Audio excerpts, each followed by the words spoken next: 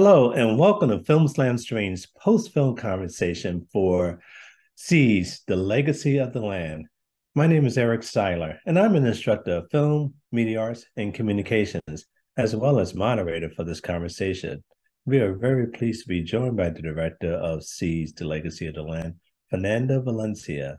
Fernando Valencia is a award-winning director and writer who has produced other films that have won awards, and he is joining us now on his way back to New York City. Hello, Fernando, and welcome. Hi, Eric. Thank you so much for having me today with you. It's a pleasure to meet you virtually and have this opportunity to share some ideas with your audience. Well, great. It's great to have you here. Since this film is in Spanish, sometimes we do generate an audience of viewers that speak Spanish. Can you say a special hello to them in Spanish? Of course, super happy to do it. Hola a todos y todas. Es un gusto saludarles. Mi nombre es Fernando Valencia. Nací y crecí en México y es un gusto estar con ustedes esta mañana. Well, thank you for that. Let's get right into this film. Very interesting documentary, filmed in Mexico. Uh, we had a chance to talk before the interview, and I know you shared with me this documentary found you. You didn't find it. Explain to our audience, how did this documentary find you? For sure, yeah, that's something interesting because as you just mentioned, I was not looking for this story. At that time, I was living in Ecuador. Um, that was 2017. I was in the process of moving in New York, um, and a good friend of mine who was just like finishing his MA program in Spain told me, "Hey, we need to create a film out of my final dissertation." I've been working with different uh, farmers around Mexico, both in Jalisco State and Chiapas State, and I would like to tell their stories because if I keep those stories on paper somewhere in a library, is gonna that legacy is gonna be dead. So we need to create something cool out of this. So let's work together. So we started talking about like potential ideas for the film, what was important to say, and then he introduced me with Camilo and Ramon, that are both the main characters of the film. And yeah, as soon as I met them, I realized that there were some that they were worried about the future, like what is going to happen with my seeds, what is going to happen with my land. I'm getting old. What is going to happen with my knowledge, which is even more important than the seeds, I believe. So that caught me, and I said, yeah, there is a story here that we can tell, that we can share, and it's worth it to invest time, money, and every single resource that we have available to create this movie. So tell us a little bit about the production process. Once you met Ramon and Camilo, how much time did you spend with them before you started filming? How long did you take to film and edit? Just take us briefly through the whole production process. Yeah, sure, happy to do so. So I met Camilo and Ramon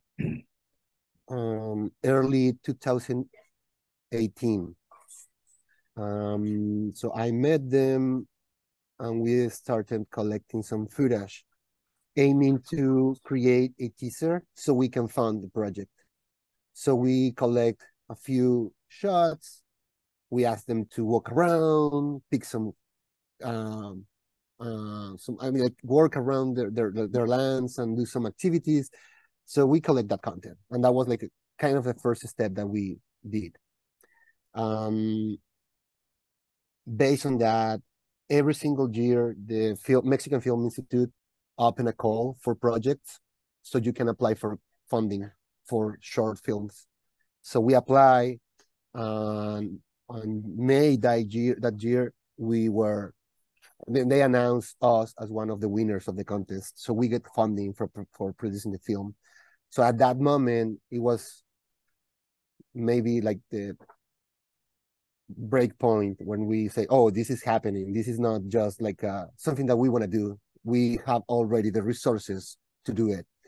So we started filming on June 2018, like formally speaking, like, oh, okay, we are going to go 3 days with Camilo and we are going to film this, this, and that. This is the plan. And then we are going to head Ramon's house and film this, this and that. So it was more like a different stage of the process. We start filming, we start visiting them throughout a year. Why a year? I mean, it is a short film. It could have been just like a 2 or 3 days filming, but because of so we wanted to show the whole process, the whole cycle. So for those who are not familiar with corn, rural areas, in Mexico and mostly in all over Latin America, people grow food on a cycle basis. So you prepare the land, you plant the seed, you wait for it to grow, and then to harvest. So basically, and they depend not on any like irrigation system, but just like the rain, basically, that like the season, rainy season. So we were hoping to capture every single step all the way from the very beginning until the end of the cycle. So it took us like a year to gather all the content. And also Camilo and Ramon, they both are part of a network of farmers in Mexico. And they gather once a year to share knowledge and to share seeds. So we asked them specifically that we were willing to film that event, that festival. Like, so the festival that year, luckily for us, happened to be in the same town that Camilo lives in. So it was super organic, the way that everything came together. So we were able to film the festival that year. So let's say that the whole shooting, the whole filming portion of the process took us a year. After that, we started the post-production stage of the film. However, due to some personal issues, not mine, I mean, I'm talking about the editor of the film, and then the pandemic hit us. So that took us a bit longer than expected, and we ended the film by November 2000, no, January 2021. So we were ready at that point to send over to film festivals and start like the distribution cycle. Well, one thing that just impresses me is your diligence with the film. You know, setting out to spend a year so we can you can bring to us the entire process and the challenges and so forth. So that's very impressive. Uh, what would you change? Is there anything you would change in this approach to the film or just the film itself? That's a really good question. Actually, when I read the set of questions that you sent me in advance for this interview, I was, oh, this is the tough one. I mean, because I really like what I did. I'm super proud of my film. However, every time I watch it, I experience it in a different way. Like I feel, oh, I should have done this. Oh my God, this is not like a good call. That was not a good call. So, um, so I feel like when it comes to film, the language that you use to create a film from a narrative perspective, it is a huge world. There's a lot of different ways to tell a story. So if I were able to change something, it would be to give it more space to breathe between sequences. Like, because I feel like Camilo and Ramon are super wisdom. They have a lot of knowledge and they are like throwing idea. And after a few seconds, they are throwing a different idea and both are super powerful. So what happens if I have a few seconds to breathe and digest? Not me as a director, me as someone who is watching the film, right? And also maybe use some sort of use the audiovisual language in a more poetic way, you know. So I would like to, I would have that's something that I would done differently if I had the chance to. But that's me talking like a few years after, you know. So I don't want to be hard on myself because that's something that could be easy, like a easy mistake to be. Yeah, I don't know. I don't know if that answered your question, but yeah, that will be the answer. Well, no, you did answer the question. One thing I noticed what I enjoyed was during the credits you had outtakes too. So it's just good watching some of the things that didn't make it into the film because I guess, you know, it just didn't really flow with the story. So it was kind of nice to see the film after the film.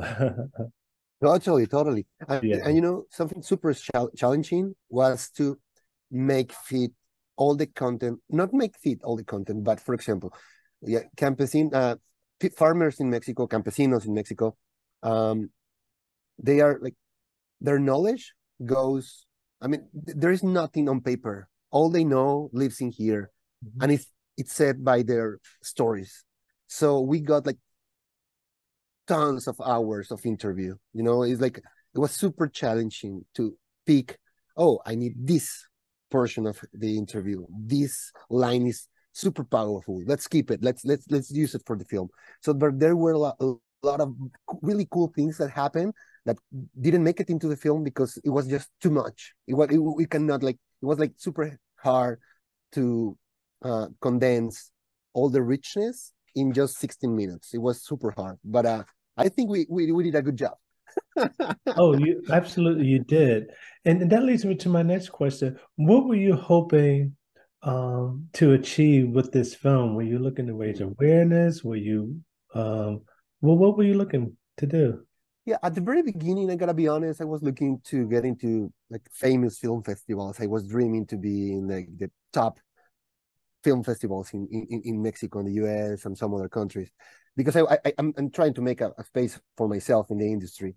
But this film taught me that that was not the goal intended. So as soon as my film started um, its cycle in film festivals and like more like community-based screenings, I learned that that film can speak with a lot of other people that it is not on those big stages. You know what I mean? So Right. that's something that I learned. So I had to pivot in the middle of the way and say, in the middle of the road and say, this is not what I should be looking for. What I need to do now is to create a different strategy so my film can raise awareness, um, and even be like kind of a mirror for those who are working in the fields. A couple of weeks ago, I had the opportunity to show it in the Bronx in New York City, and a few migrants from Mexico watch it, and they told me, "Thank you to your film. I now understood that I'm gonna keep on supporting my grandma or my mom on growing food in their lands. They every single year ask me to send them money so they are able to pay someone to work their lands and grow corn. But I told them, why are you doing that? You are super old. The land is not a business. You better, I better send you money for you be able to get some corn in the plaza, in the main square in the town.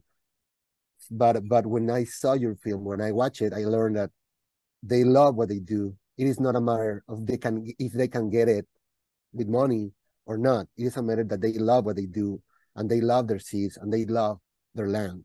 So when that happened to me, it's like, oh my God, it is not just people in the nonprofit sector or the film festival sector. It is also like the people who have lived that experience, who have been in the farms, who have been in the rural area, and are familiar with rural Mexico, because they also interact with the movie in a really cool way. So, well, why is it from work on this film? Why do you think younger people are not interested in working the land like their parents and their ancestors did?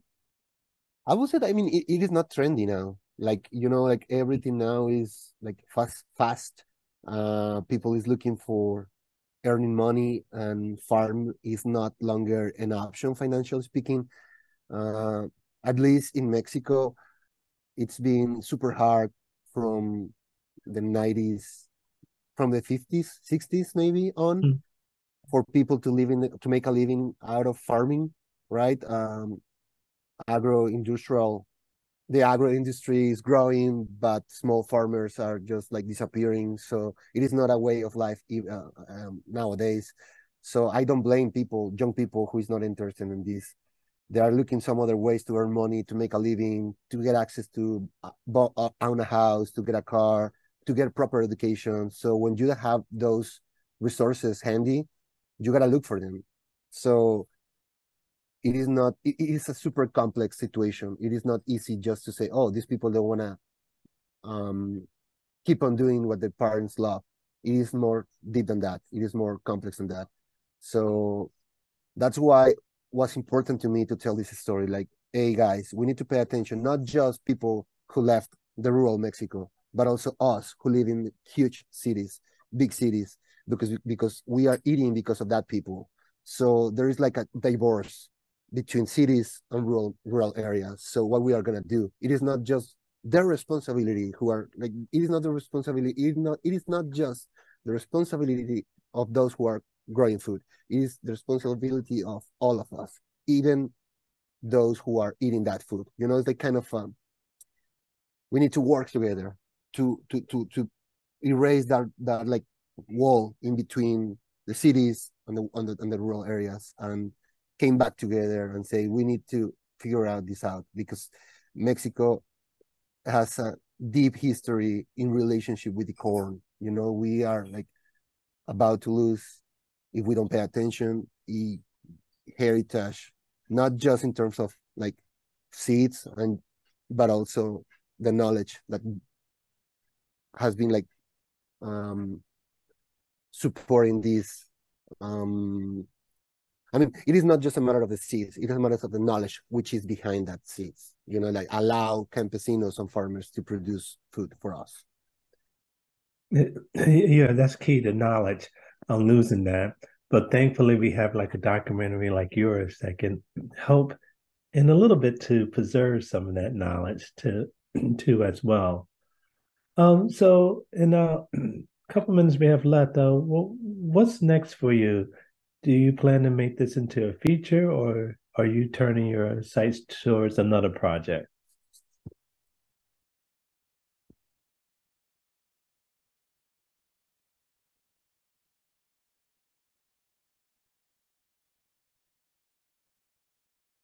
Not sure if you heard that. I think we froze for a little bit. You're still there with us? uh oh, can you hear me? I can hear you now. Oh my god, okay, sorry about it. No, what I was saying is that I'm not looking to create a feature film out of this project. More like on the process of creating a new feature film, but like it's a different story. I'm working on film about fatherhood. I just became a dad, so I've been working with my little daughter at home, getting some content, some footage, and I'm trying to create a story out of this. I'm working on the script now, and hopefully I can get some funding next year and keep on working on this project. But it's gonna be a different thing this time, more like a personal story instead of someone else. All right. Well, fair enough. We look forward to seeing that in the near future. For sure.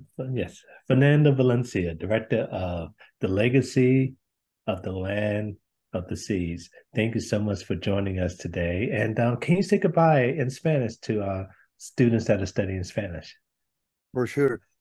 Muchísimas gracias por escuchar esta pequeña entrevista. Espero que hayan disfrutado y les mando un abrazo fuerte y un saludo hasta donde nos estén observando. Que pasen una excelente tarde. Thank you for that. And thank you to our viewers for joining us for this important and invigorating conversation. For more information about our upcoming film festival, please visit us at clevelandfilm.org. I'm Eric Siler. Thank you.